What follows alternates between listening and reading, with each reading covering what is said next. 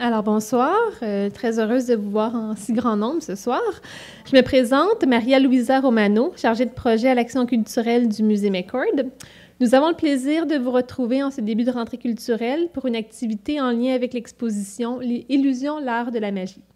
Cette exposition, présentée jusqu'au 7 janvier au deuxième niveau du musée, aborde la période de l'âge d'or des spectacles de magie et met en scène une sélection d'impressionnantes affiches de magie datant de la fin du 19e et du début du 20e siècle.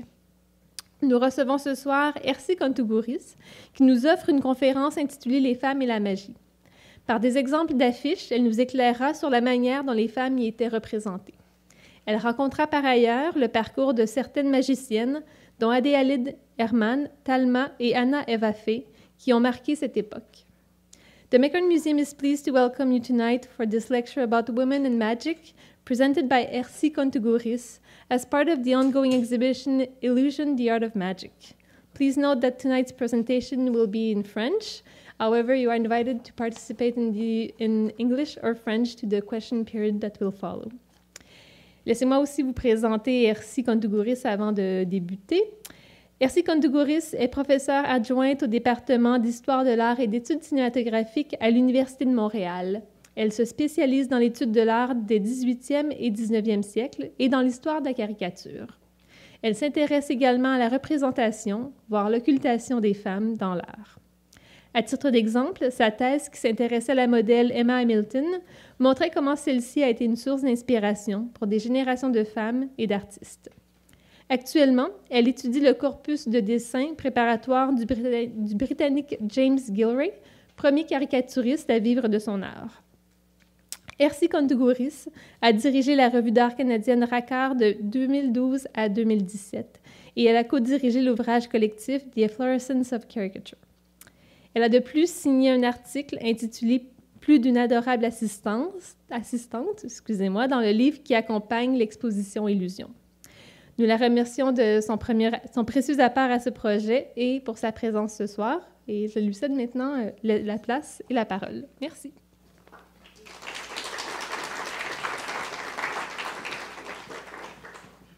Merci beaucoup. Merci Maria-Louisa de cette très gentille, très généreuse introduction et de l'invitation à venir aujourd'hui. Je tiens à vous remercier tous vraiment et toutes de sacrifier la première soirée d'été de l'année et de venir ici. Et en fait, je veux remercier le McCord de toute leur aide qu'ils m'ont donné à travers les différents volets de l'exposition, de ce projet, vraiment de l'exposition à l'écriture de l'article dans le catalogue et à la conférence d'aujourd'hui. C'est une équipe qui est vraiment exceptionnelle. Je ne sais pas si vous avez eu l'occasion de travailler avec eux, si vous venez à d'autres activités ici au McCord, mais c'est vraiment une équipe dont la patience, la générosité, l'enthousiasme ne sont vraiment surpassés que par leur expertise. Alors, merci beaucoup. J'ai vraiment apprécié vraiment tout ce que vous avez fait pour moi ici. J'aimerais aussi remercier le collectionneur Alan Slate, qui a eu c'est sa collection, c'est sur sa collection qu'est basée l'exposition. Donc, j'aimerais le remercier de la très bonne idée qu'il a eue de conserver des affiches qui sont en fait, c'est un médium éphémère, hein, par définition. On le met sur le mur, on les colle sur les murs et puis le temps les efface, on colle d'autres affiches par-dessus. Et le fait qu'il ait collectionné ces affiches qui datent de plus d'un siècle nous permettent vraiment de les étudier maintenant aujourd'hui, de les avoir dans un musée. Et vraiment, je vous encourage fortement à aller voir l'exposition si ce n'est pas déjà fait ou d'aller la revoir, en fait. Les affiches sont vraiment époustouflantes et le montage lui-même est vraiment fascinant. Alors voilà, c'est vraiment un très grand honneur pour moi d'être ici parmi vous aujourd'hui. Et puis, je vais donc commencer, en fait, avec l'affiche qu'a choisie Maria-Louisa. C'est vous qui l'avez choisie, peut-être, en tout cas. Cette équipe dont je parlais, justement, pour illustrer la conférence d'aujourd'hui, parce qu'elle est vraiment, vraiment parfaite. Et elle parle vraiment au travers des deux femmes qui sont représentées dans l'affiche. C'est la truc du centre, ici. Elle parle des deux aspects dont j'aimerais discuter avec vous aujourd'hui. Premièrement, la façon dont les femmes sont représentées dans les affiches de magie à l'âge d'or de la magie, c'est la femme de gauche, vraiment. Donc, oh merde, pardon, excusez-moi. C'est la femme de gauche, donc, qui est en train de subir les sévices, est en train de se faire couper la tête. Et je vais relier la façon dont les femmes sont représentées, non seulement autour de magie de l'époque, mais aussi au changement dans la société de l'époque. Deuxièmement, la femme de droite, la magicienne. Et c'est pour parler des femmes magiciennes de l'époque. On les connaît très peu. C'est souvent ce qui se passe avec les femmes. Elles sont occultées dans l'histoire. Mais on le voit dans d'autres disciplines, comme en histoire de l'art, par exemple. Et ce n'est que récemment qu'on commence à redécouvrir les femmes du passé. Donc, peut-être aujourd'hui, ce qu'on peut commencer à faire, c'est à faire sortir quelques-unes de ces femmes de l'ombre. J'aimerais aussi rapidement clarifier quelque chose. Quand je parle de magie, je parle vraiment du genre de spectacle de magie, la plupart du temps live sur scène avec un magicien ou une magicienne, des tours, d'accord, où on va voir le spectacle, où la musique, l'éclairage, souvent des effets de fumée vont augmenter l'expérience des spectateurs et des spectatrices. Ce dont je ne parle pas, c'est c'est la magie dans le sens de Harry Potter. Et ça m'est venu en parlant avec une collègue il y a une couple de semaines. Donc, Harry Potter, d'autres manifestations dans la culture populaire, au cinéma, à la télé, dans les livres, où on voit des manifestations de magie.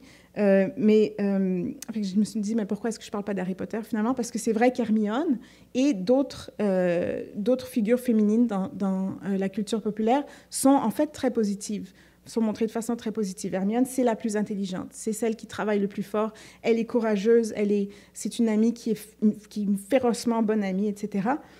Et finalement, j'ai pensé que c'est une question, c'est la différence entre la magie et la sorcellerie, finalement, d'accord? Donc, les magiciens, c'est des moldus, comme vous et moi, qui apprennent à faire des tours et qui les présentent, alors que les sorciers, sorcières, c'est ontologique. Ils sont des sorciers et des sorcières, donc ils sont manifestement différents de vous et moi. Par contre, ce qui est important, c'est que le lien entre ces deux formes de magie, ou entre la magie et la sorcellerie, c'est quand même quelque chose qui existe et qui va revenir, et on va le revoir une couple de fois dans la présentation d'aujourd'hui. Ça va? Si jamais, je ne sais pas, en tout cas, vous m'interrompez. OK. Alors, comme n'importe qui commence à faire ou qui va faire une recherche, j'ai été voir ce que Google allait me dire à propos des femmes et de la magie. Donc, j'ai tapé « femme magicienne » et j'ai eu ça. Vous voulez dire « femme musicienne » ? Parce que le concept même d'une femme magicienne est complètement incongru à Google. Ensuite, on nous donne un exemple d'une rare femme magicienne, Yogan. On nous donne quelques images. Et ici, justement, c'est un des cas où... Oh, je vais la prendre, le pointer. Avant la fin de la conférence aujourd'hui, je vais savoir comment l'utiliser. Elle, on voit comme le lien entre la magie et une espèce de spiritualité, spiritisme dans cette image-là. Et on nous parle des femmes sacrées, donc ce lien continue à exister. Alors, je me suis dit que peut-être en anglais, ça serait différent. Donc, j'ai fait « Women Magicians ». Et puis, la première question, c'est pourquoi est-ce qu'il y en a tellement peu? Intéressant, c'est un article qui est d'ailleurs très intéressant. Deuxième question, les 15 les plus sexy au monde. Fait qu'on commence à avoir une réponse à notre question, pourquoi il n'y en a pas tant que ça. Ce n'est pas les meilleurs, que Google, il ne va pas nous donner la liste des meilleurs, il ne va pas nous donner la liste des spectacles les plus époustouflants, des plus importants dans l'histoire. Non, non, non, merci. Il va nous donner la liste des plus sexy. Donc, il semblerait que la place des femmes dans le monde de la magie ne serait pas tellement en tant que magicienne. Alors, encore une fois, j'ai demandé à Google, en utilisant le mot « magician » en anglais, parce que c'est un mot qui n'est pas genré. Je me suis dit, si je demande « magicien », ben, ils vont me donner juste des hommes, puis si je demande « magicienne », on va me donner juste des femmes. Alors, j'ai demandé « magician », et devinez ce que j'ai eu. J'ai eu que des hommes. Il y a même des petits garçons, il y a des personnages de BD, mais il n'y a pas de femmes. En réalité, au moment présent, donc en 2007, les femmes ne comptent que pour environ 5% des membres des sociétés de magie. C'est donc pas Google qui nous présente une vision fausse du monde, c'est pas un fake news ici qu'on a, mais c'est une réalité qu'il n'y a qu'une infime minorité des magiciens et des magiciennes professionnels qui sont des femmes. Alors, quelle est la place de la femme dans le monde de la magie? Si ce n'est pas en tant que la personne qui performe les tours de magie, ce doit être l'autre rôle qu'on rencontre, donc celui de l'assistante. Alors, j'ai demandé Magician's Assistant, encore une fois, et c'est la dernière recherche Google. Après ça, c'est comme la vraie recherche que je vous présente. Alors, voilà. Magician's Assistant, qui est encore une fois un terme non genré. On a que des femmes. Pas seulement on n'a que des femmes, mais on a des femmes qui sont habillées, utilisons l'euphémisme de dire qu'elles sont habillées en montrant beaucoup de peau. Elles sont couvertes de plumes, de paillettes, etc., beaucoup de maquillage, beaucoup de bijoux. Et on retrouve d'autres caractéristiques. On les fait voler. On en a une qui est coupée ici. Je pense qu'il y en a une autre ici qui est coupée. Et si elles ont deux types d'expressions. Soit elles ont un grand sourire sur les lèvres, donc elles sont souvent heureuses de se faire couper en morceaux, ou alors elles ont l'air un peu bêtes, comme « Oh mince, qu'est-ce que je viens juste de faire ?» Comme celle-là ici, je ne sais pas si vous voyez très bien. Et c'est vraiment le même genre de représentation qu'on retrouve dans les affiches de magie qui nous concernent aujourd'hui ici. C'est que la femme, dans le monde de la magie, c'est une potiche, c'est un accessoire. C'est la femme qui va en fait tendre au magicien ce dont il a besoin, qui va diriger, qui va détourner l'attention aux besoins du public pendant que le magicien est en train de faire son tour de passe-passe. Ou alors carrément, c'est sur elle, c'est sur son corps que le tour va se jouer. Ça va? Donc la première partie. La représentation des femmes dans les affiches à l'âge d'or de la magie. Donc, on parle environ des années 1880 à 1930. Et vraiment, ce que je vais faire, c'est la plupart des affiches que je vais vous montrer, c'est des affiches qui sont dans l'exposition, et que donc vous pourrez voir live après ou un autre jour. Alors, j'ai commencé avec cette affiche-ci de Thurston, Master Magician, All Out of a Hat.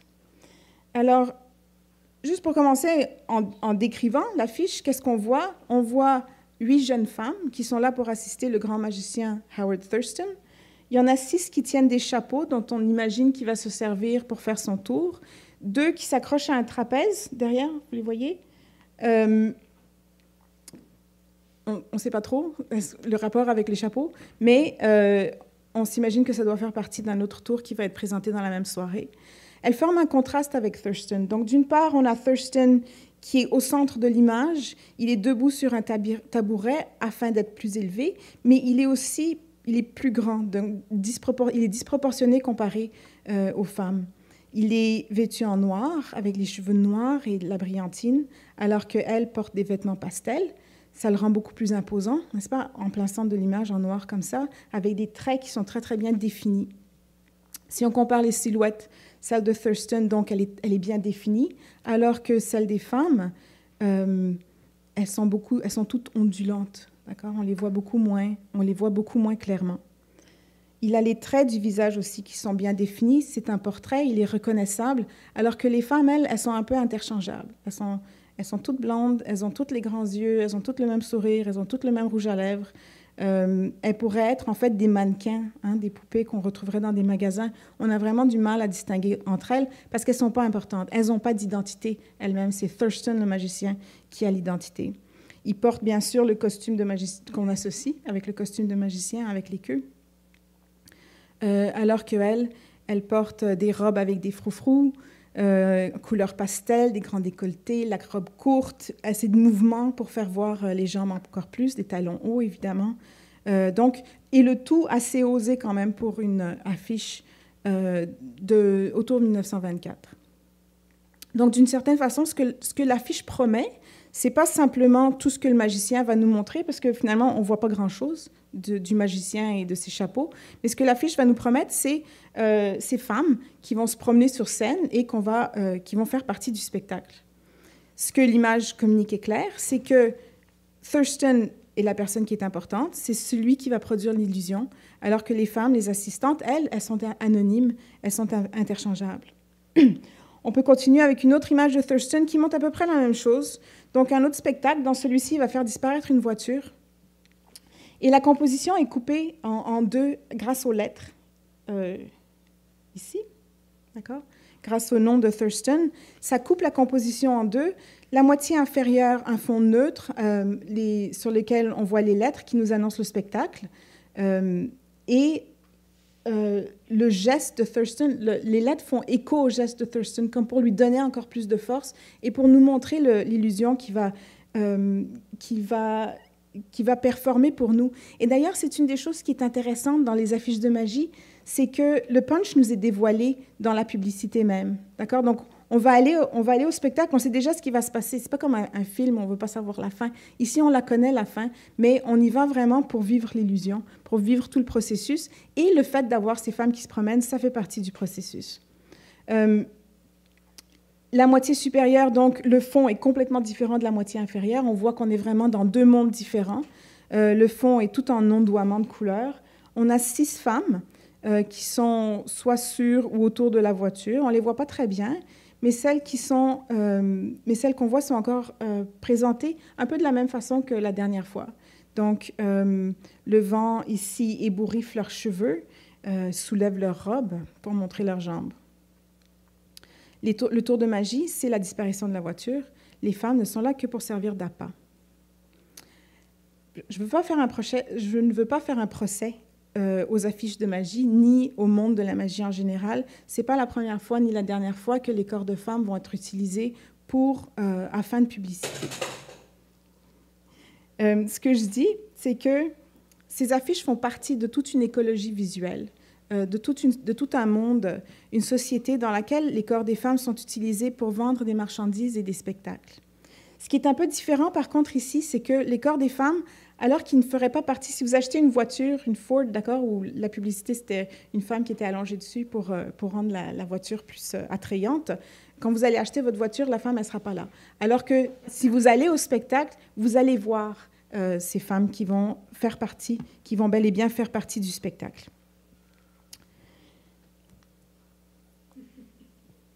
Très souvent, donc, ça va être sur le corps même de la femme que le magicien va exécuter son tour d'adresse. Ici, par exemple, c'est la naissance d'une naïade, a sea nymph.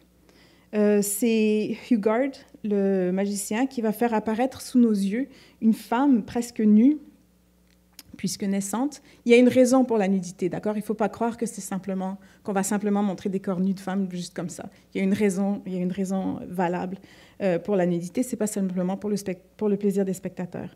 Donc, il va faire apparaître le corps de cette femme à l'intérieur d'un coquillage. Elle va naître, un peu comme Aphrodite, est née dans la mythologie grecque, est née dans un coquillage de la même façon. Un autre exemple où le magicien peut faire apparaître, ou dans ce cas-ci, il va faire vivre un corps, une femme. Ici, c'est un spectacle qui... c'était toute une histoire, en fait, que le magicien présentait. Donc, tout un drame. Le magicien que vous voyez assis est, en fait, dans cette histoire, c'est un artiste. Et on le voit, donc, on voit le chevalet, les pinceaux, les tubes de couleurs et bien sûr la palette avec le titre de l'illusion. Il a peint un portrait grandeur nature de son épouse qui est malheureusement défunte. Il est épuisé émotionnellement et par la tâche de la peinture et décide de prendre une petite pause. Il couvre son tableau d'un drap, il s'assoit et il tombe endormi. Alors, au moment où il dort, il y a l'esprit de la compassion qui apparaît et qui tire le rideau pour découvrir que la femme, le tableau, en fait, la femme représentée dans le tableau a pris vie et qu'elle commence à descendre les marches. Heureusement, il y a des petites marches devant le chevalet. Tous les artistes dans la salle peuvent confirmer qu'ils ont des marches devant leur chevalet. Elle descend donc, elle fait quelques pas, elle se penche sur son mari, elle lui donne un baiser et elle revient à la toile. C'est un peu comme le mythe de Pygmalion. Donc, on va souvent aller chercher des histoires qui existent déjà. Pygmalion, c'était le sculpteur, le mythe de Pygmalion, c'était le sculpteur en Grèce antique qui ne trouvait aucune femme à son goût et qui a sculpté sa femme idéale dans le marbre et en est tombé amoureux éperdument, commençait à la caresser, à l'embrasser, à prier à Aphrodite, la déesse de l'amour. Et la statue, il l'a tellement désirée que sous ses caresses, la statue a pris vie. Donc, ce que l'on retrouve chez Pygmalion, comme chez le magicien ici, c'est le pouvoir démiurgique de l'artiste, du magicien. Donc, non seulement le magicien peut faire ses tours de magie, nous époustoufler, nous émerveiller, mais en plus, il peut donner vie à des créatures inanimées ou à un simple dessin. On va souvent retrouver ce pouvoir dans toute une gamme d'illusions où le magicien a un contrôle absolu sur la personne, là où les femmes, en l'occurrence, qui l'assistent. Excusez-moi. En fait, ce n'est pas évident que l'écrasante majorité des tours seraient faits sur les corps des femmes. Au 19e siècle, encore, l'association entre un magicien et une assistante n'était pas encore devenue courante. Et je pense qu'on peut expliquer, il y a des changements sociétaux qui se sont faits vers la fin du 19e siècle qui expliquent pourquoi on est passé des genres plutôt neutres à avoir un magicien masculin qui fait des tours sur une femme, et la femme, alors, dans ce cas-là, elle devient passive. C'est elle qui attend que le magicien fasse un tour sur elle, la façon dont les tours sont représentés. Donc, c'est les deux raisons, je pense. La première, c'est la mentalité victorienne, qui privilégiait l'image de la femme comme étant passive et dépendante. Et la deuxième raison, c'est la croissance très abrupte vers la fin du 19e siècle de la présence des femmes dans la sphère publique. Aux États-Unis, par exemple, en 30 ans, entre 1870 et 1900, le nombre de femmes employées de bureau est passé de 2000 à 214 000 en 30 ans. Donc, on peut voir qu'avec cette montée du nombre de femmes dans la sphère publique en tant que travailleuses, ouvrières, productrices culturelles, et même en tant que militantes, d'accord, demandant le droit de vote, on peut voir pourquoi ces changements sociaux ont créé une panique et une espèce de backlash, de réaction, qui ont encouragé ce genre de reproduction des femmes comme étant passives, plutôt que comme étant des actrices de leur vie. C'est là qu'on voit apparaître vraiment tous les sévices, toutes les tortures que vont subir les corps des femmes, alors que les magiciens vont les faire flamber, léviter, évaporer. Ils vont leur tirer dessus. Ils vont leur tirer dessus. Ils vont les scier. Ils vont les poignarder. Ils vont les écraser. Ils vont les encager. Ils vont les attacher. Ils vont les décapiter. Ils vont les démembrer, les électrocuter, les incinérer, les crucifier et les empaler. C'est là qu'en voyant en fait le nombre d'affiches, le nombre de tortures qui est fait sur les corps des femmes, qu'on commence à se dire ça ne peut pas être accidentel, il y a quelque chose qui se passe. Et il faut vraiment commencer à essayer d'expliquer, au moins essayer d'offrir une explication pour ce qui est en train de se passer, parce que vraiment ce dont ces affiches témoignent, dans un langage qui est toujours très agréable, hein, qui est un peu caricatural, les couleurs vives, etc., c'est un déploiement apparemment infini d'actes d'une violence extrême sur les corps des femmes. Je veux dire rapidement qu'il y a des cas où les magiciens masculins se montrent en train de s'auto-décapiter. Ce sont des cas qui sont très rares. Donc vraiment, l'écrasante majorité, c'est sur les corps des femmes que l'acte de violence a lieu. Mais ce qui se passe aussi, c'est que le magicien est en train de se faire ça à lui-même. Donc, il est en contrôle. C'est pas comme une femme passive sur le corps de laquelle le magicien est en train de faire son tour.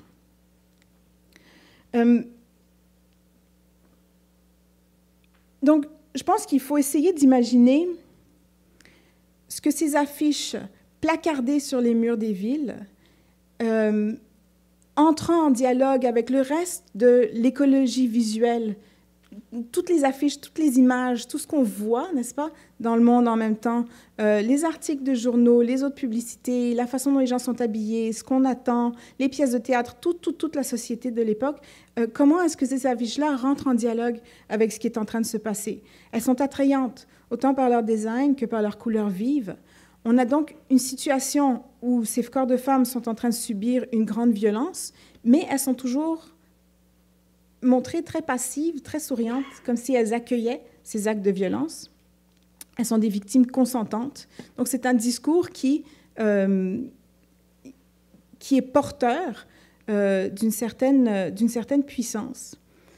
Si on regarde les affiches de plus près, comme on l'a fait tantôt avec les affiches de Thurston, par exemple, on va rencontrer beaucoup de petits détails frivoles, des petits monstres, des grenouilles, des diablotins qui parlent aux magiciens, et très, très peu de sang. Donc, cette affiche-ci, c'était la seule, voilà, ici, où j'ai trouvé un peu de sang. Autrement, là, dans aucune autre affiche, donc elle se fait décapiter, elle se fait empaler, elle se fait tirer dessus, elle se fait couper en morceaux, il n'y a pas de sang. Donc, il y a une abstraction de la violence qui a lieu. C'est comme si ce n'était pas de la vraie violence. Finalement, c'est drôle. Et puis, on peut passer à autre chose. Ce que je veux dire, donc, c'est que sous le couvert d'un divertissement et à l'intérieur d'un discours sociétal plus large, le fait que ces scènes soient placardées à répétition sur les murs des villes vont faire en sorte que cette violence à l'égard des femmes va paraître légitime, normale et finalement un divertissement. J'aimerais regarder 2 tours de magie d'un peu plus près, celui de la lévitation et de la disparition et celui du sillage.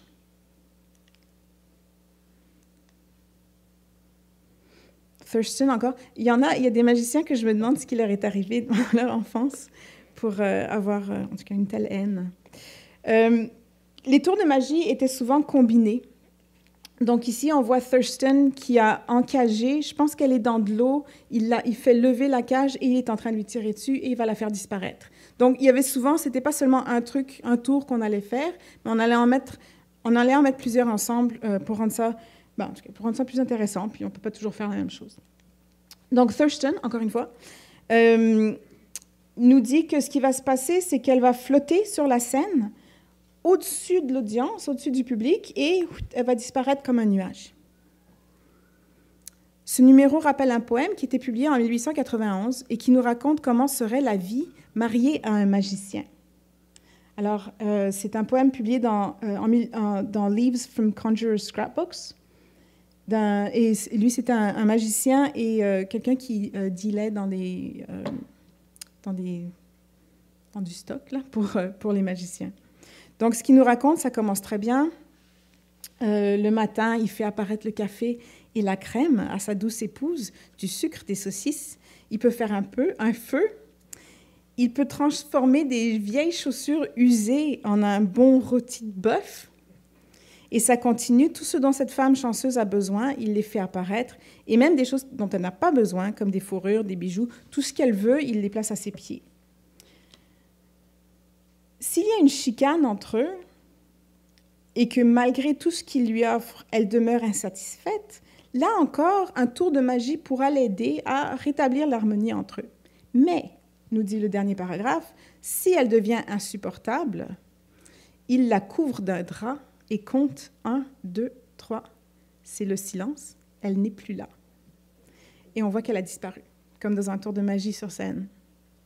C'est drôle. Bien sûr, c'est une blague, c'est censé être humoristique, tout comme l'aspect caricatural des affiches, le dessin simplifié, les couleurs vives, la tête grossie du magicien Thurston, d'accord, c'est caricatural, c'est censé... Il y a un aspect humoristique à la chose, mais cet humour est là pour en fait atténuer d'une certaine façon la violence sous-jacente parce qu'elle est complètement à sa merci. Elle ne se réveillera pas, elle ne réapparaîtra pas, sauf si lui en a envie, d'accord? Elle est complètement entre ses mains. Et je pense qu'il faut contraster cette vulnérabilité de la femme qui est ici hypnotisée, endormie, faite à disparaître, et la façon dont les hommes magiciens sont représentés dans les affiches. Vous remarquerez des couleurs beaucoup plus sombres, beaucoup plus sérieuses, d'accord, très souvent. Et ici, on a le magicien Karl Herrmann qui est en train d'étudier, parce que c'est tout le côté intellectuel de la chose qui nous est montré. Une autre affiche va nous montrer ces deux magiciens, Houdini, bien sûr, que vous connaissez, et Steens, qui se mettent dans des situations impossibles, qui s'attachent et qui arrivent néanmoins, leur magie, finalement, c'est d'arriver néanmoins à se libérer, d'accord? Contrairement à l'assistante qui, elle, doit attendre que le magicien la libère, d'accord? Donc, les rapports de force sont vraiment différents quand on regarde la façon dont les hommes et les femmes sont représentés dans des tours de magie qui sont pas hyper différents les uns des autres. Le discours ici de ces hommes, c'est que ils sont seuls, ils sont nus, d'accord? C'est une nudité héroïque, là, comme on verrait au XVIIIe siècle, au XIXe siècle, les grands héros de la mythologie qui sont toujours représentés nus, même si on se demande si vraiment ils allaient en guerre nus, mais ça, c'est une autre question. C'est cette nudité, il nous montre ses muscles, d'accord? Il est seul contre le monde, il n'a que ses muscles, il n'a que son intelligence et son éducation pour se libérer, et il va y arriver. Le deuxième tour, donc, dont j'aimerais vous parler, c'est celui des femmes qui se font scier. C'est un des tours les plus violents dans les spectacles de magie. Il existait avant cette époque, il existait avant la fin du 19e siècle, mais il a été popularisé par le magicien P.T. Selbit en 1920-1921, et à partir de ce moment-là, il a été adopté par beaucoup d'autres magiciens, dont Carter the Great, que vous voyez en haut, et ensuite Horace Golden. Les historiens de la magie s'accordent pour dire que ce n'est pas une coïncidence si ce tour est devenu populaire au moment même où les femmes venaient juste d'acquérir le droit de vote. Donc 1918 au Royaume-Uni, 1920 aux États-Unis. Donc ça va dans le même sens que ce dont on parlait précédemment, c'est-à-dire une réaction, un backlash contre l'émancipation grandissante des femmes. Et il y a toute une théâtralité autour de ce numéro qui va peut-être expliquer pourquoi aussi il a tellement de succès. Par exemple, Carter va inviter des gens lui va se déguiser en médecin, il va inviter des gens à se déguiser en infirmière. Il va y avoir une ambulance ou deux qui sont garées à l'extérieur avec des banderoles qui disent au cas où la scie glisserait, parce que et que finalement qu'elle se faisait couper pour de vrai. Ce qui nous permet de lier le renouvellement et la popularité de ce tour avec le suffrage des femmes, c'est une annonce qu'a publiée Selbit et qui est rapportée dans cet article de 1921, où on nous dit que l'énorme sens de l'humour de P.T., donc P.T. Selbit, et que ce qu'il a fait, c'est qu'il a demandé à Sylvia Pankhurst, la grande suffragette, qui, à ce moment-là, avait besoin de travail. Il lui a offert un travail et il lui a offert de venir être la personne qui se fait scier tous les jours de la semaine pour la somme de 20 livres. Et donc, de venir se faire scier en spectacle. Le journaliste qui rapporte la blague de Selbit continue. Quelle chance pour Selbit de pouvoir dire qu'il a vraiment scié la redoutable Sylvia, et pas seulement une fois, mais à plusieurs reprises. Récemment, on a demandé à un magicien qui s'appelle le Grand Amazo pourquoi on ne voit jamais des hommes sciés en deux. C'est une question légitime. Et il a répondu, mais voyons, qui pourrait bien vouloir voir un homme se faire scier en deux? C'est une réponse curieuse, qui fait réfléchir et qui nous force à nous poser quelques questions. Parce que pourquoi est-ce que c'est différent pour une femme? Pourquoi est-ce que la violence et la mutilation sont acceptées sur les corps des femmes et pas sur les corps des hommes? Et pendant qu'on y est, pourquoi est-ce qu'elles se font scier? Pourquoi est-ce qu'elles se font pendre, exécuter, incinérer, crucifier, tirer dessus? Qu'est-ce qu'elles ont fait? Qu'est-ce qu'elles ont fait? Pourquoi est-ce qu'elles sont en train de se faire scier? Qu'est-ce qu'elles ont fait pour mériter son sort? Qu'est-ce qu'elles ont fait pour se faire torturer comme ça, ces femmes-là? Et toujours avec le sourire, toujours avec cette acquiescence. Et là encore, ce que ça trahit, je pense, c'est l'idée qui est très présente dans la société en général, là encore, je ne fais pas le procès du monde de la magie, c'est une idée en général que le corps des femmes est là, à la disposition des hommes, et que les hommes peuvent en faire ce qu'ils veulent sans avoir à le justifier. Vous pouvez, si vous avez des questions, ben, on va le laisser pour après, mais vous n'êtes pas obligé d'être d'accord avec moi. Un dernier point rapide, mais important, je pense. Dans les illusions, c'est le magicien qui est crédité comme exécutant le tour de magie. D'accord? C'est lui qui fait apparaître, qui fait disparaître. C'est lui qui coupe, qui remet en un morceau. C'est lui qui empale, puis qui... En tout cas, etc. Ce que je veux noter, par contre, c'est que pour que l'assistante disparaisse de la boîte, puis réapparaisse, pour qu'elle se transforme en papillon, pour qu'elle ne se fasse pas transpercer par les 5 ou 6 épées qui passent par la boîte, elle doit accomplir des gestes qui sont en parallèle à ceux du magicien. D'accord? Donc, ce que le magicien est en train de faire, et souvent le magicien est juste en train de secouer les bras, et elle est en train de se tordre dans tous les sens. Donc, l'assistante est une part très active et très importante du tour de magie. Sans l'assistante, sans ce que l'assistante arrive à, ses habiletés, d'accord? Ce qu'elle a appris à faire, mais aussi ce qu'elle est habilitée à faire, le tour ne marcherait pas. On a l'exemple des Houdini, par exemple, le grand Houdini, avant d'être le grand Houdini, performait avec sa femme, Bess. Et dans le tour qui est représenté ici à droite, c'est un tour différent, mais bon, je vais juste décrire celui à droite. Il a les pieds et les poings liés et il est mis dans une boîte. Elle se place sur la boîte, donc elle se tient debout sur la grande caisse là, qui est là, la malle. Elle se recouvre d'un drap et 3 secondes plus tard, c'est tout ce que ça prend, le drap est découvert et ce qu'on trouve, c'est qu'ils ont changé de place. Houdini est maintenant sur la malle, elle est à l'intérieur et elle a les mains et les pieds liés. Donc, il y a des mouvements parallèles, c'est les mêmes mouvements qui se font d'une part et d'autre pour que le tour puisse avoir lieu, pour que ça marche. Mais ce rôle de l'assistance est complètement occulté en faveur de la toute-puissance du magicien.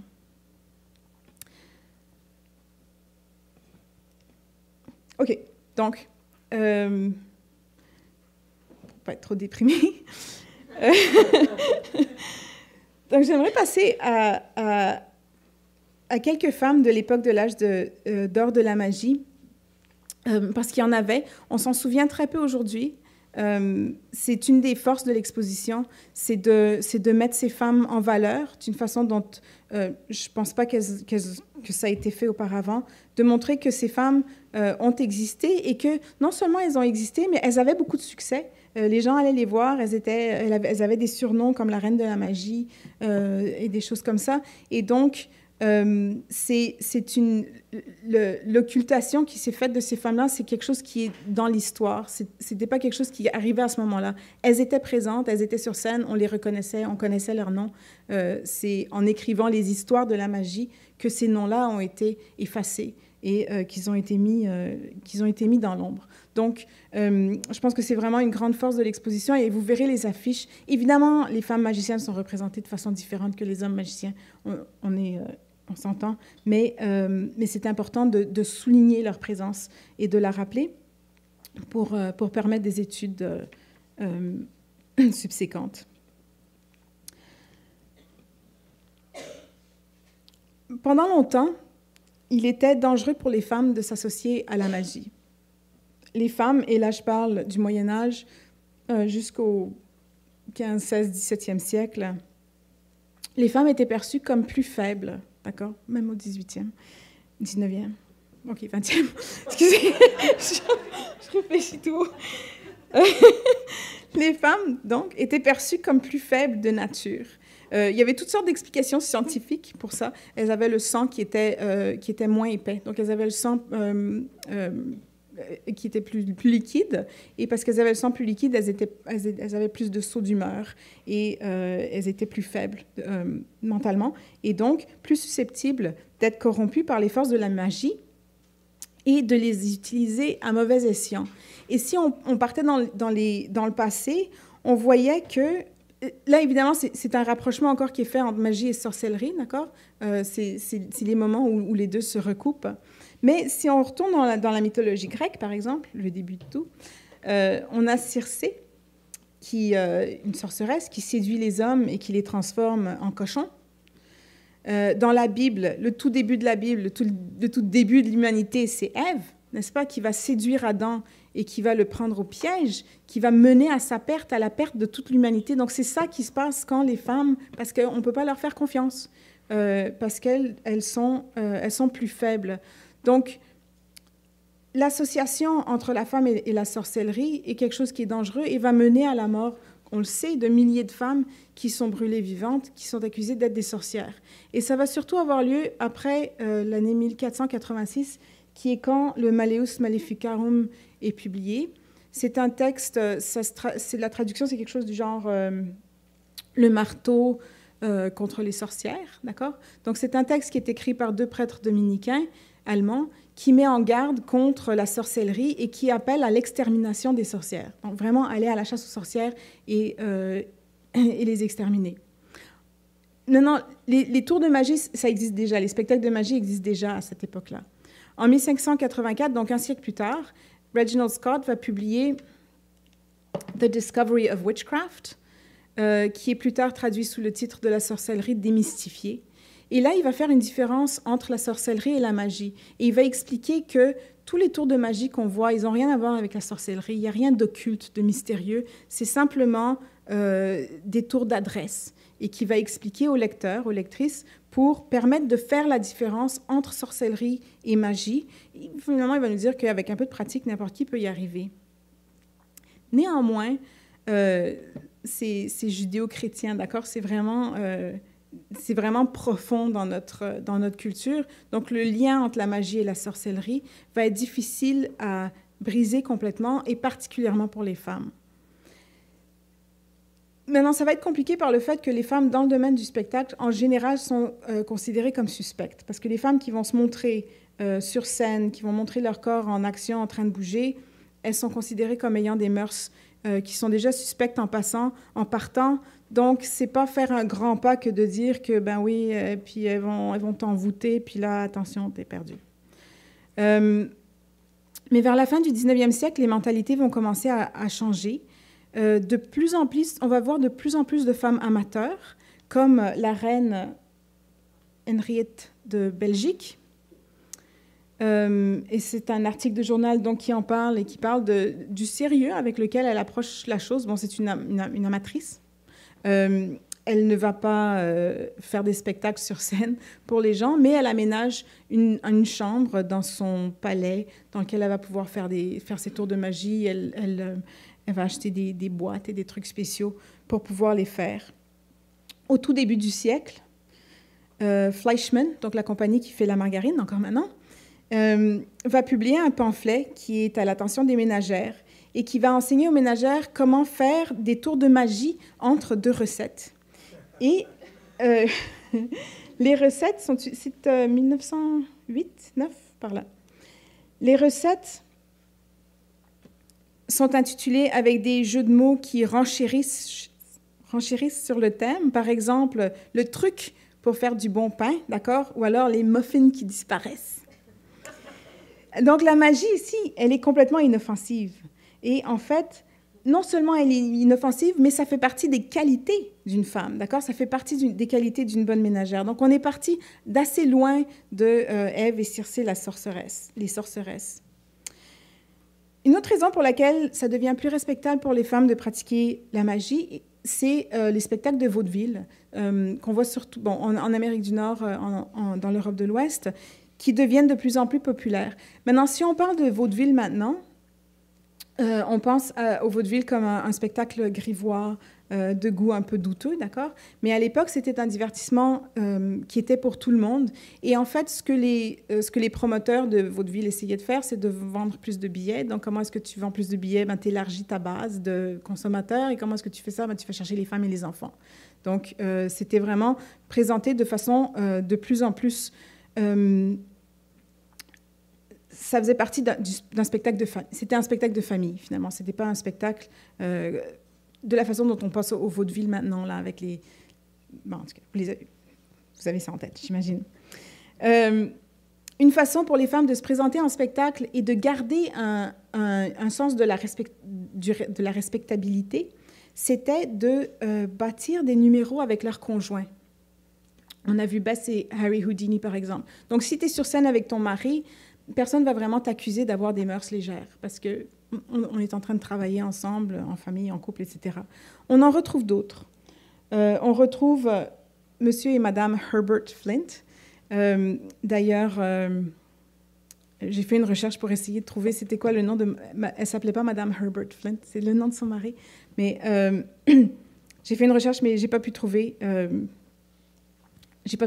son nom, son prénom et son nom de jeune fille. En tout cas, ils sont hypnotiseurs, ils apparaissent ensemble sur l'affiche. Et si vous voyez l'affiche ici, Madame Flint, elle n'est pas du tout secondaire à Monsieur Flint. Ils sont vraiment montrés de façon très symétrique. Elle tient un rôle égal à celui de son mari, sauf évidemment le fait qu'elle n'a pas de prénom. Elle est présentée dans la publicité, dans d'autres publicités et dans des articles de journaux comme étant la seule hypnotiseuse au monde. Et ce que fait le couple, c'est que, dans une continuation d'un jeu sur le genre, ils hypnotisent des hommes qui se déguisent alors en femmes et qui dansent la danse du jupon, des jupons sur scène. Sur l'affiche, donc, les hommes travestis sont déguisés, mais les portraits des deux hypnotiseurs sont très réalistes et sont joints ensemble par les grands bras blancs de ce que porte l'hypnotisé en haut. Une autre magicienne dont on connaît le nom, c'est Talma. Son nom de performatrice, c'était Mercedes Talma, née Marianne Ford. Donc, plusieurs de ces magiciennes adoptaient des noms différents. Elle a commencé sa carrière comme l'assistante de Cervelle-Roy et ils ont formé, elle l'a épousé, ils ont formé un trio avec Bosco. Donc, le roi Talma Bosco, c'était le nom du trio. Donc, encore une fois, on voit son nom apparaître cette fois-ci, pas comme Madame Flint qu'on a oublié, mais on voit le nom de Talma apparaître comme un des trois noms principaux du groupe, de la troupe qui s'appelle les comédiens de Méphisto. C'était important pour les magiciens. Pour les magiciens, c'était important d'avoir, pour leur tour de magie, leurs secrets les plus précieux, c'était important d'avoir quelqu'un comme assistante qui allait apprendre comment faire leurs trucs, mais qui n'allait pas les quitter, qui n'allait pas aller vendre les secrets à quelqu'un d'autre, qui n'allait pas aller joindre une autre compagnie ou alors former sa propre compagnie. Donc, c'était pratique quand les magiciens étaient mariés, parce que comme ça, le magicien pouvait dévoiler ses secrets sans crainte, ou avec moins de crainte en tout cas. Les meilleurs tours, donc, étaient réservés aux épouses. Maintenant, Talma continue à présenter, à se faire léviter, donc d'une certaine façon, elle est entre les deux rôles. D'accord? D'une certaine façon, elle est comme les femmes qu'on a vues dans la première partie de la présentation, qui se font léviter, etc. Mais d'une autre façon, elle est aussi un des personnages centraux. Donc, on sent qu'elle a beaucoup plus de contrôle dans la façon dont elle est représentée dans les tours de magie. Et ici, dans l'affiche, en fait, elle est au centre. Hein? Elle est plus grande que les deux hommes. On dirait que c'est vraiment elle qui est en contrôle comparée aux deux hommes qui sont représentés d'une part et d'autre de l'aile, et on dirait que c'est elle qui manipule le canon. Donc, elle est vraiment dans une position qui est très différente de celle qu'on a vue auparavant. Un statut qui est beaucoup plus égal. Un autre exemple ici de la troupe des comédiens de Méphisto, donc le roi Talma Bosco, et encore une fois, elle est dans la rangée du centre. Les deux autres sont caricaturés, hein, ils ont des grosses têtes, ils ont des visages dont les traits sont exagérés, alors qu'elle semble être pas caricaturée du tout, un peu évidemment, mais beaucoup moins caricaturée qu'eux, et elle est représentée en train de faire un tour de magie. On la surnommait la reine des pièces de monnaie, car elle accomplissait toutes sortes de tours d'adresse, et une des choses qu'on admirait, c'est qu'elle était assez petite, en fait, même si elle est représentée comme plus grande que les deux autres.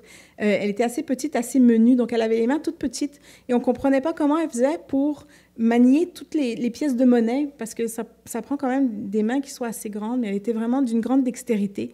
Et l'autre chose qu'on admirait, c'était que souvent, elle portait des robes qui n'avaient pas de manches. Donc, alors qu'on disait, OK, ben, les hommes, avec leurs manches, on peut voir comment ils cachent les pièces de monnaie dans leurs manches, etc. Mais elle, comment elle fait? Elle n'a rien pour cacher. Donc, on admirait vraiment, donc la façon dont on parlait d'elle, c'était que ses talents étaient admirés, et le fait qu'elle était une femme, c'était pas vu comme quelque chose de... C'est moins intéressant de la regarder parce qu'elle est une femme. Au contraire, elle était très admirée et très prisée dans la presse. Dans les compliments, on va souvent retrouver des compliments qui sont à moitié des compliments. D'accord? Donc, par exemple, ici, c'est un article de 1890-92 où l'auteur de l'article se demande comment ça se fait qu'il n'y a pas eu plus de femmes, comment ça se fait qu'il n'y a pas plus de femmes magiciennes que ça. Il dit « J'ai toujours trouvé ça mystérieux qu'il n'y ait pas plus de femmes dans le monde de la magie. Les femmes de nos jours font presque tout ce que font les hommes du point de vue de gagner leur vie, et il n'y a aucune bonne raison qu'elles ne réussissent pas, tant du point de vue artistique que monétaire. Dans le rôle de magicien, tout va bien jusqu'ici. Et d'ailleurs, une femme, de par sa nature, est davantage douée qu'un homme quant à l'élément le plus important pour cet art, celui du détournement de l'attention. » Dans un autre exemple, dans une autre coupure de pièce, on nous dit que les femmes, parce que elles sont vraiment particulièrement bonnes à faire disparaître l'argent.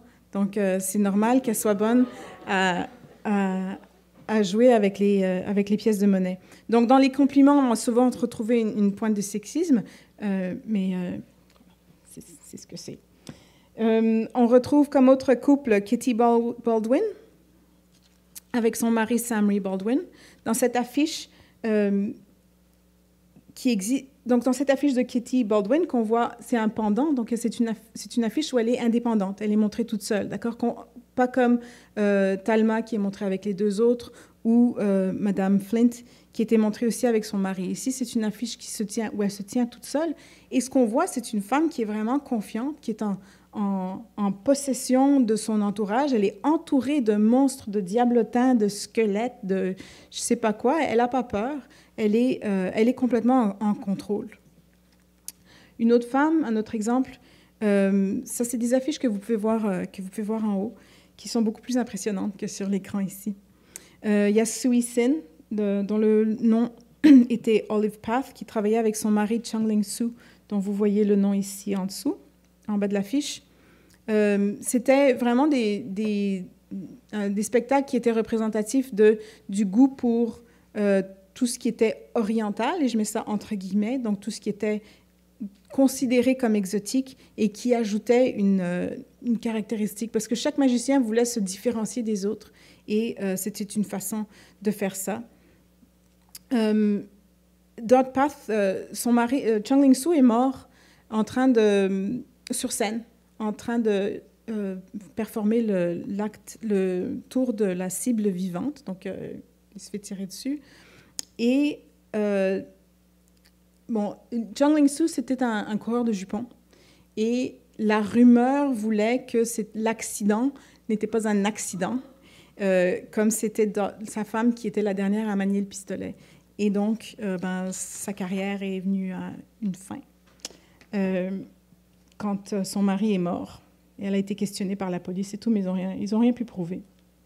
Vonetta, cette fois-ci, c'est une femme qui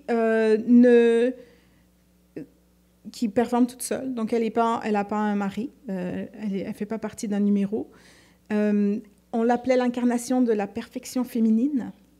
Et dans ce numéro aussi qui est montré, elle se change à toute allure, en 24 costumes, l'un après l'autre, à toute allure. Et avec chaque costume, elle adopte une personnalité différente. Une autre avenue pour les femmes qui voulaient entrer dans le monde de la magie, c'était de se prétendre comme médium. Donc, on a Madame Heller, ici. Il y avait beaucoup de médiums chez les femmes. Il y a tout un mur de l'exposition qui est dédié à ça. Et c'est un moment où le monde du spiritisme a énormément de succès.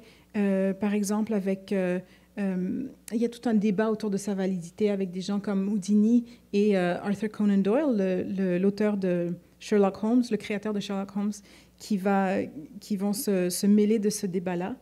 On a aussi Anna Eva Fay, qui, elle, était une amie de Houdini.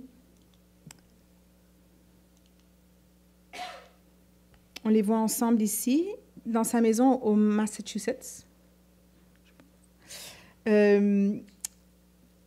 Alors que, en fait, Houdini venait juste de publier un livre sur elle en discréditant complètement le spiritisme et ce qu'elle faisait. Mais ils étaient quand même amis. Donc, il y avait un grand débat et c'était une avenue pour les femmes. C'était comme si c'était considéré plus facile pour les femmes ou de rentrer dans ce créneau-là. Donc, il y en avait beaucoup, des femmes magiciennes. J'en ai présenté seulement quelques-unes, mais je vais en présenter une. Ah oui, pardon. C'est la bru de Anna Eva Fay, qui a adopté le nom de sa belle-mère, parce que le nom portait vraiment une puissance en lui, parce que ses affiches sont énormes, les noms sont présentés en énorme. Alors, si elle pouvait introduire un peu de confusion ou dire quelle est l'héritière de Anna Eva Fay, c'est pour cette raison qu'elle s'est présentée sous le nom de Eva Fay, parce que Eva, c'était pas son prénom. Elle se représente ici à la fin du tour de magie.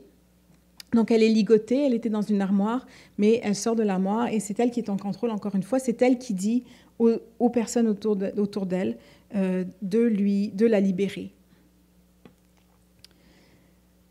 La femme la plus connue, la femme magicienne la plus connue de son époque, c'était Adélaïde Herrmann, qui était surnommée la reine de la magie. Elle est née en Grande-Bretagne. Elle a commencé sa carrière comme danseuse. C'était une femme qui était très athlétique. Elle conduisait un vélocipède. On dit que c'était la première personne à conduire une bicyclette sur scène en Amérique du Nord, des trucs comme ça. Donc, elle se faisait shooter par un canon. Elle faisait tous ces tours-là.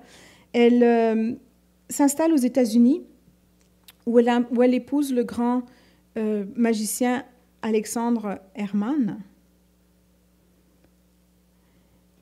qui est celui qui a rendu, c'est celui que vous voyez au milieu ici, Alexander Herrmann. Donc, c'est toute une dynastie, c'est toute une famille de magiciens, quelque chose qu'on voit aussi assez souvent, comme les tours de magie les secrets sont communiqués du père au fils.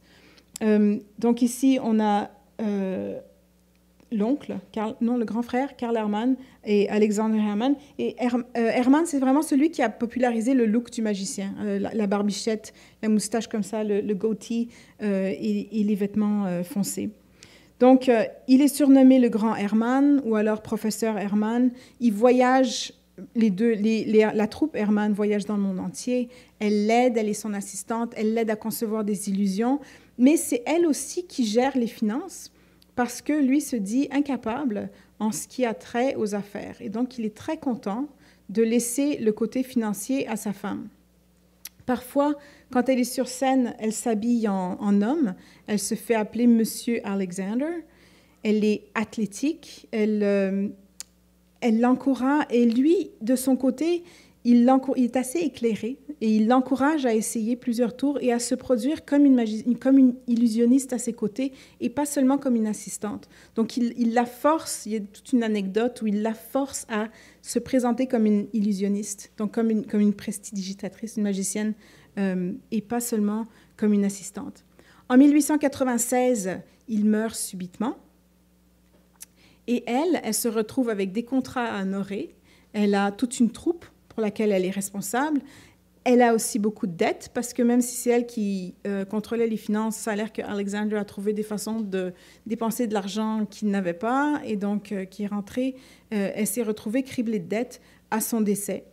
Elle fait venir le neveu, que vous voyez tout en haut, Léon, de Paris pour prendre la place d'Alexandre, parce que le show must go on, n'est-ce pas? Et parce que lui connaissait tous les tours et donc il pouvait rapidement rentrer dans l'engrenage.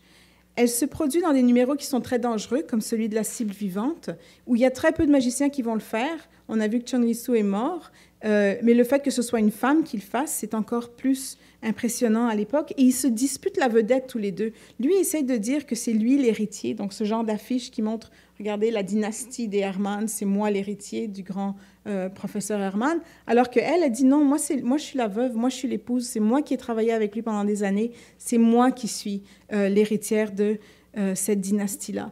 Elle va l'emmener en cours, elle va l'empêcher d'utiliser le surnom de Hermann the Great. En tout cas, ils se disputent, puis finalement, elle le met à la porte et elle l'encourage à retourner en France, d'où il est venu. Elle va continuer à se produire sur scène, et on la voit ici dans des vêtements qui sont... Elle fait un peu des deux. Et ce qui est intéressant avec Adélaïde Herrmann, c'est qu'elle va troubler un peu le genre. Donc, d'une part, elle se présente au centre comme très féminine. C'est elle qui dessinait ses propres vêtements, les costumes qu'elle portait en spectacle. Elle est devenue une icône de la mode. Les gens parlaient de ce qu'elle portait, comme dans les journaux, ce qu'elle portait, je sais pas, Kardashian. Ben, à l'époque, c'était qu'est-ce que portait Adélaïde Herrmann. Il parlait de, par exemple, quand, après que son mari soit mort, elle portait des vêtements noirs, évidemment, donc de quoi ça avait l'air, parce qu'elle était en deuil, mais pas trop. En tout cas, c'était les grosses discussions. Donc, elle se montre au centre comme cette icône de la mode qu'elle est, et de chaque côté, ici, c'est le genre d'illusion très classique qu'on voit perpétuée sur le corps des femmes, et à droite, au contraire, elle est habillée en garçon, et c'est là où elle est en train de se représenter, c'est ce qu'elle portait quand elle performait le tour de la cible vivante. Donc, si on revient à l'affiche du tout début, on peut voir ces deux côtés qu'elle représente. Ce n'est pas parce qu'elle est une femme. D'un certain point de vue, elle adopte les codes, d'accord, les tours qui existent déjà, ce que les gens s'attendent à voir dans un tour de magie, les décapitations, les femmes-ci, etc. Elle va le faire aussi. Elle va faire le même genre de violence sur les corps des femmes, mais en même temps, elle se montre comme une femme en contrôle. Donc, ça vient troubler un peu l'affaire. Et la façon dont elle se représente dans l'affiche, on dirait qu'elle s'est dédoublée. Bon, à part les cheveux qui sont de couleurs différentes, elle a la même silhouette que son assistante. Donc, c'est comme si elle jouait les deux rôles en même temps à partir de la façon dont elle se montre dans cette affiche-ci.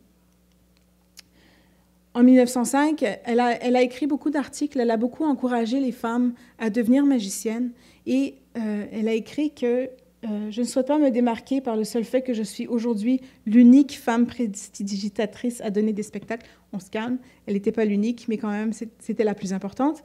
Je ne serai satisfaite que lorsque le public m'aura reconnue comme l'un des chefs de file de ma profession, tout à fait indépendamment de mon sexe. Donc ça, c'est quelque chose que les femmes artistes, les femmes musiciennes, les femmes dans toutes les professions, une chose pour laquelle elles se sont battues, c'est d'arrêter d'avoir le qualificatif. C'était une très bonne femme magicienne, ou femme musicienne. C'était une très bonne personne qui performe des spectacles de magie, point, indépendamment du sexe. Donc, je vais vous montrer, je vous laisse avec une dernière affiche.